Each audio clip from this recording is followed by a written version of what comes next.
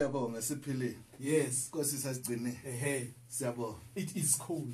Very cold. It is cold. But we don't complain, we thank God. Can't. This is another day that the Lord has made. We shall rejoice and be glad in it. The cold is a crazy liar. Yes. It's a season. Yeah, it's a season. It's a season. Yes. And we thank God. Over to Bishop. Yes. Thank you, Baba. Greetings once more to the listeners of Star FM this morning. I want to greet you all in the wonderful name of our Lord Jesus Christ. Amen. Not forgetting to greet our mother, Yeah. Mother Esther Nyembe. We greet you this morning in the wonderful name of our Lord Jesus Christ. Greetings to our father, the prophet, my mentor, a man that I follow every time.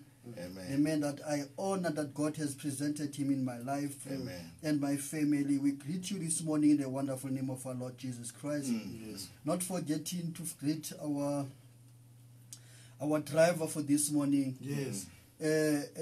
Pastor Malungani, we greet you this morning in the wonderful name of our Lord Jesus Christ. Amen. Amen. You know, God has deposited something in your heart. Yes. It was not easy when you had this vision. Yes. It was not easy to deliver this vision. Yes. And you had to stand for the test of life. Yes. But finally, God is blessing you, is giving us great things because of this Star FM. Reaching the world. Because we are reaching the world. We say thank you for that vision. Yeah.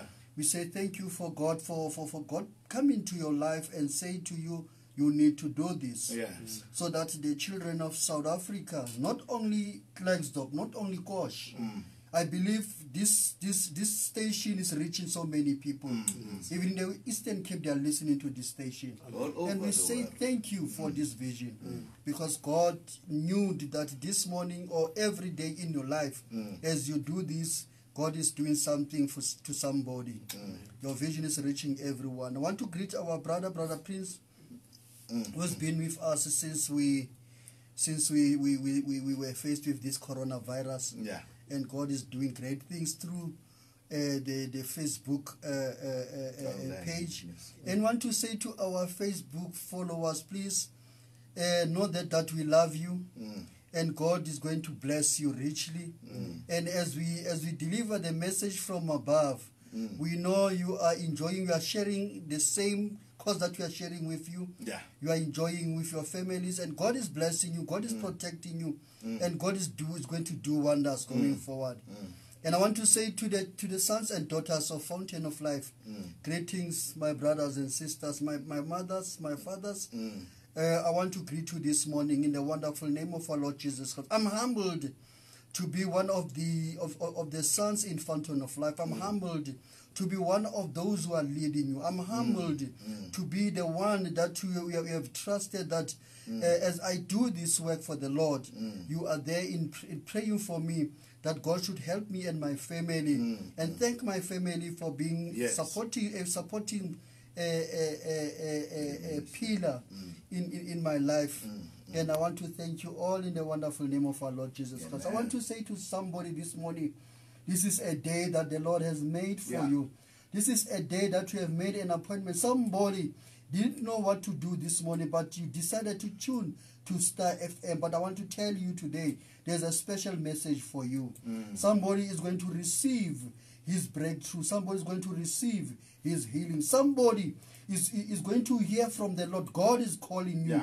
From where you are sitting, God is calling you. From where you are, God is calling you. Because I know that even myself, God did call me. I was sitting somewhere doing my things. And I always say, it is nice to be in the house of the Lord. It is nice to be under the guide of the shepherd from the Lord.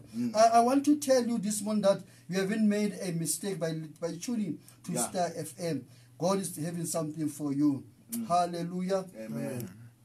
We are going to receive our scripture this morning from the book of Esther chapter 8. I'm going to read from verse 15 and to 17. And our first book is going to be Esther chapter 9. I'll be reading from verse 1 and 4. Hallelujah. It reads as follows. Mordecai went from the king's presence clothed in a royal purple and white, with a great gold crown, and as a purple robe of fine linen. The city of Susa shouted and rejoiced. And the Jews celebrated with gladness, joy, and honor. In every province and every city, wherever the king's command and his law reached, joy and rejoicing took place among the Jews. There was a celebration and a holiday, and many of the ethnic group of the land professed themselves to be Jews because of the Jews had overcome them. Verse 9. The king's command and law went into effect on the 13th day of the 12th month, the month Adar. On the day when the Jews' enemies had hoped to overpower them, just the opposite happened. The Jews overpowered those who hated them. For Mordecai exercised great power in the palace, and his fame spread throughout the provinces as he became more and more powerful. Let the reading of the word be blessed. Amen. Amen. Thank you, Bishop Mpecheni. Thank you for the reading of the word.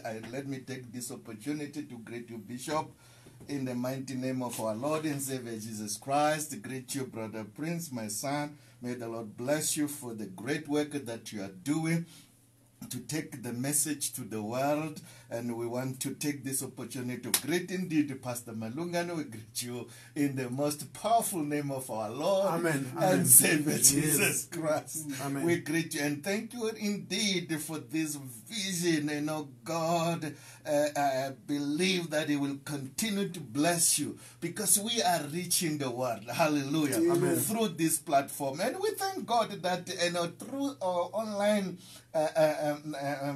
to services, people from around the world, they have begun to know about the Star FM. Yes. Hallelujah. Yeah, even my brothers and my sisters around the world, overseas, they will say, "Oh, Brother Jeremiah, we see you are preaching in the radio." Hallelujah. Amen. So you see, it's reaching people around the world, Pastor Malunga, and you have to thank God for that because you are doing a very great job. Hallelujah. Amen. And we thank God. Let me take this opportunity to greet our beautiful listeners out there. It's cold, but I will thank God because I know, Pastor Balunga, that they're right inside the blankets, but they're listening. Yes. Right. Their radios are on. I Yes. tell you. Yes. And the earphones and cell phones are on. They're Yes. listening to this program Yes. right now. I know that. Amen. Amen. And I know that. So we greet you right there inside your blanket. Right there in your house, in your room, in the car. We greet you in the name of our Lord and Savior Jesus Christ. We want to say to you, indeed, this is the day that the Lord has made. Glory. We shall rejoice and be glad in it. The devil is a crazy liar. Amen. Glory to Jesus. Amen. Remember that we are not in crisis, we are in Christ. Yes. We will never be in crisis. We Yes. will never. Yes. And our condition is not our conclusion, and we will never. Hallelujah. Amen. Because our God is greater than what we are going through. Amen. Our God is bigger than what we are going through. Yes. Glory to Jesus. Hallelujah. Amen. So in life, we will never be in crisis and we will never go down. Amen. Glory to Jesus. Yes. I don't forget one of the say of our brothers from one of our African country when somebody was saying when the brother was inside the lift and the lift was moving and they asked, "Is the lift? Are you going down or are you going up?" And says, "I will never go down in life. It is the lift that is going down." Glory to Jesus. Yes. So we will never go down in life. Yes. Even in this season of coronavirus, Yes. we will never go down in Amen. life. Amen. Even our economy will never go down in Yes. life.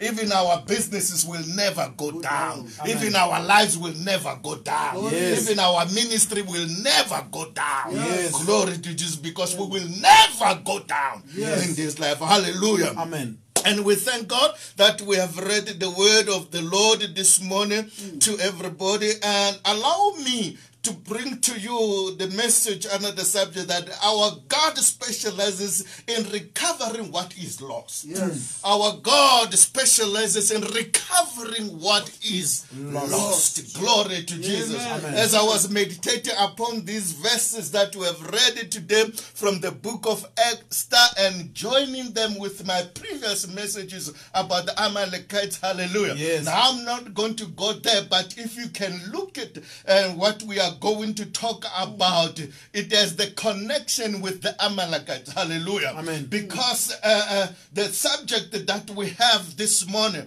that God specializes in recovering what is lost, it comes from what Saul lost in the hands of Amalekites, Yes. and it was recovered by another generation. Yes. Glory to Jesus. Hallelujah. Amen. So if just to give you a background, here we will see about 3 characters representing their people here in this chapter, in this message.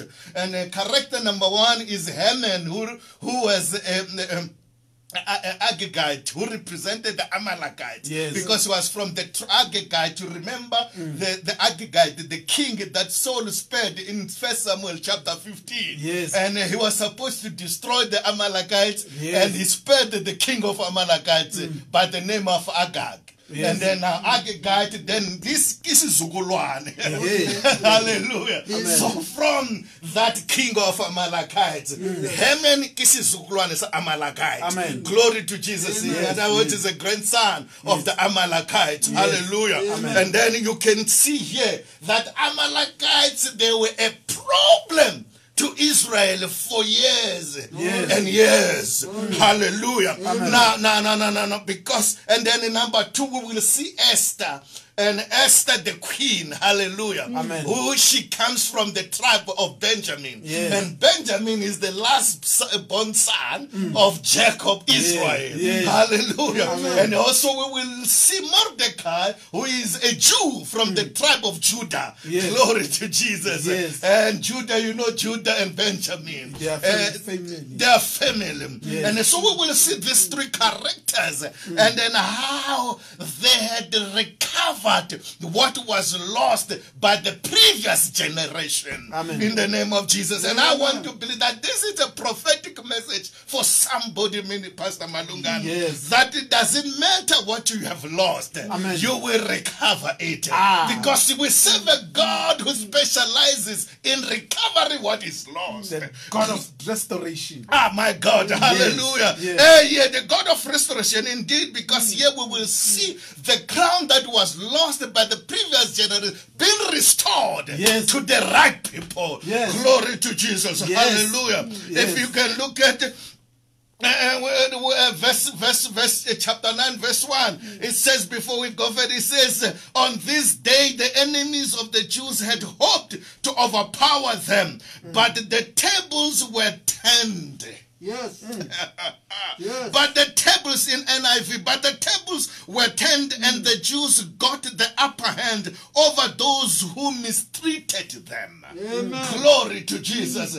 So in other words, you remember that song, Minister Manodi, Zizojika Izinto. Yeah, the tables are about to be overturned. Glory to Jesus. And as I said that here we see 3 people. So we can see that Amalekites were a problem. Now, in other words, were a recurring problem to Israel. And I want to talk about that with that person this morning who says, you know what, I have a recurring problem.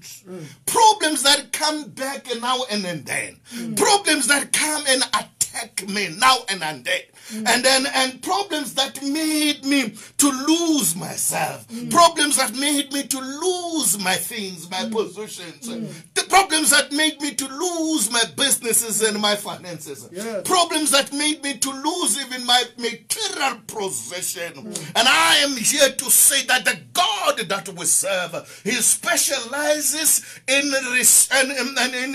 recovery what is lost. He's a God indeed of restoration. That even in this morning, doesn't matter what you have lost. It doesn't matter what the enemy has taken from you.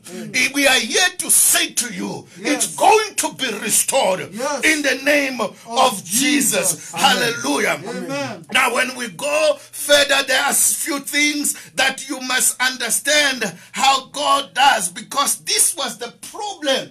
Remember, the Amalekites were a problem like the problem that we are faced with other people today. Yeah. Even from the day one when Israel crossed the Red Sea, the Amalekites became a problem. Yes. And on their way to the promised land, Amalekites became a problem. And even in the promised land, Amalekites became a problem. So now I don't care what you are going through. Maybe you are facing problems that they've been there since even the day when you were born, or the day when you met Christ, or the day when you became the child of God. And this problem, it came back now and then to attack you. And I am here that I'm bringing a God who is about to turn tables around, who is about to restore what you have lost in the name of Jesus. Hallelujah. But there are things that we need to do. Number one, when we look at what was happening here, and it was when the Jews were taken away in Babylon, glory to Jesus, in a foreign country, and the Haman and Esther, as we know that they were from the tribe of Benjamin and the tribe of Judah. And then when they were there was this man who came from Amalekites, who was a problem to Israel. And then this man by the name of Haman, and the Bible says, one day Haman, because he was in charge, and he decided to issue a command and instruction that everybody must bow down to him and worship him. Hallelujah. And the Bible says, but Mordecai refused. Number one, in order for the things to be restored back to you, you have to not to do things in the popular way. Because other people do things in the popular way because other people are doing it. Sometimes you have to be different. Hallelujah. Not to do the way other people are doing it. So you don't have to do things in a popular way. Because everybody was bowing down over to Haman. But Mordecai refused. Sometimes you have to refuse for the sake of your faith. Sometimes you have to refuse for the sake of what you believe. And you don't have to do things in a popular way. Sometimes you don't do things because everybody is doing it. Even in the case of prophecy, Pastor Malungan, you don't have to prophesy because other people are prophesying. If God is quiet, you have to keep quiet, my brother, because you listen to God. You don't have to go around and claim other people's cell phone number because of the sake of prophesying. If the word is quiet, I'm quiet because I listen to God. So I don't do things in a popular way. How it differ the genuine prophets of God and a fake prophet. Because a fake prophet will try to get some stuff. But a prophet of God will listen to the word of God. And if God is quiet, I'm quiet. If God speaks, I speak. Because my prophecy must be in line with the word of God. Glory to Jesus. So you don't do things in a popular way. Because other people are doing this and you have to do it. Glory to Jesus. You don't have to go around and try to pick up the names of people because other people are doing it. You don't do that. Don't do things in a popular way and you will see God in action. Hallelujah. Now he refused to do things in a popular way. It reminds me of Shadrach, Meshach and Abednego. They refused to do things in a popular way. When everybody was worshiping idols, they refused. Hallelujah. And I want to say to you, there are some things that you have to refuse from because for the sake of your faith, for the sake of your God that you love. Hallelujah. Because of time, let's run. And then number two, I want you to know that victories that happened in private will be manifested in public. Victory that happens in private will be manifested in public. Because this is what happened here. Mordecai, after realizing that Haman got an upper hand Yes. to destroy the Jews. And he decided to go in private, to go on his knees. The Bible, even before he went to consult Esther, the Bible says they had already begun to seek the face of God. They had already begun to pray in private. They had already begun to fast in private, seeking the face of God. You know, when you seek God, you will never go wrong.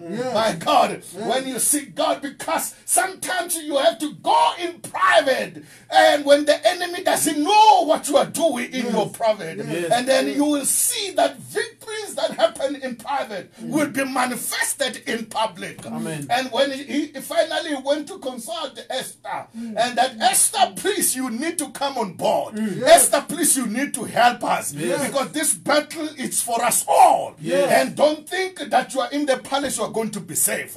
Because this, if they kill all the Jews, you are going to be killed as well. Hallelujah. Until she issued also a decree that go and summon all the men and women and children and fast for me for 3 days and for 3 nights. Those are private victories. Glory to Jesus. Those are private victories. And they fasted for 3 days and 3 nights. And guess what happened? When they came in public, my God, when they approached God, already prayer has leveled the camp, and prayer has flattened the camp. Hallelujah. Hallelujah. Prayer has already flattened the camp. Glory to Jesus. And that is why the tables were changed because of time. And the Bible says when they approached the king, and the king had already issued a decree in favor of Haman to destroy all the Jews. But prayer can change things. Because when they approached the king, that decree was overturned, and then the decree was issued in favor of Haman. That Haman, you have to group your people. Amen. You have to defend yourself. Hallelujah. And the enemy did not know that the tables were turned. Even this morning, I am here to tell you, while you are busy praying, God is about to do something which will overturn the tables. And the enemy is not aware what you are doing in private. So keep on doing what you are doing in private. Because victories happen in private will be manifested in public. Amen. Glory to Jesus. And then the Bible says, that is why in chapter 9 verse 1 we read this verse, which says, on that day the enemy of the Jews did not know that the tables were turned. Glory to Jesus. On that day the enemy were so excited celebrating that today we are going to finish with the Jews. But they did not know that prayers that happened in private has turned the tables. Hallelujah. And the Bible says, and that day the Jews had to keep their position. And the Bible says, and the enemy did not know, and God has granted an upper hand over the enemy. That when they fought, the Jews defeated the enemy. Guess what? Number three, because of time. Number three, I want you to get this. And then number three, and when they fought, and then after fighting, and then on that chapter 8 and chapter 9, already the crown of gold was already transferred and restored to Israel. And then and Haman did not know that. Because the Bible says, and the king had to take the crown of gold. And the robe, and the blue and purple, and he had to take also the gold ring, and give to Mordecai. And Haman did not know. And the estates of Haman were transferred. Glory. Can I prophesy? Yes. The estates of Haman were transferred. Oh, come on, let's talk about estates. Let's talk about some properties around there. God is about to transfer it from the enemy to your name. From the name of the enemy. The Bible says the estates of Haman were transferred, removed from his name to the name of Mordecai. And Mordecai became in charge of the estates of Haman. And Haman did not know. And even the house of Haman was taken and given to Mordecai. The golden ring was taken, given to Mordecai. The crown was taken, given to Mordecai. God is about to transfer some things in your life today. Under my voice, God is about to transfer things that the enemy thinks that he owns. They are coming your way. They will be restored to you. Listen, crowns that were lost by another generation will be recovered by another. This crown was lost by Saul in 1 Samuel chapter 15. He lost the crown, but it was recovered by Mordecai. So you see, crowns lost by another generation will be recovered by another, and that another generation is you and me. It's me and me. We are about to recover what it's been lost. So it doesn't matter whether our great-grandparents have lost it. It doesn't matter whether our grandparents have lost or our parents have lost. We are about to recover it. By force, we are about to recover it. So it doesn't matter whether my parents have lost it. The good news is I am on my way to recover. I am about to recover it. Let me talk. It doesn't matter that what even coronavirus is doing in this season. We are about to recover. Why? Because we serve a God who specializes in recovery. So whatever that it's lost, as a church, as the children of God, we are about to recover it. So sometimes we don't have to complain, but we just have to be still and know that God is God.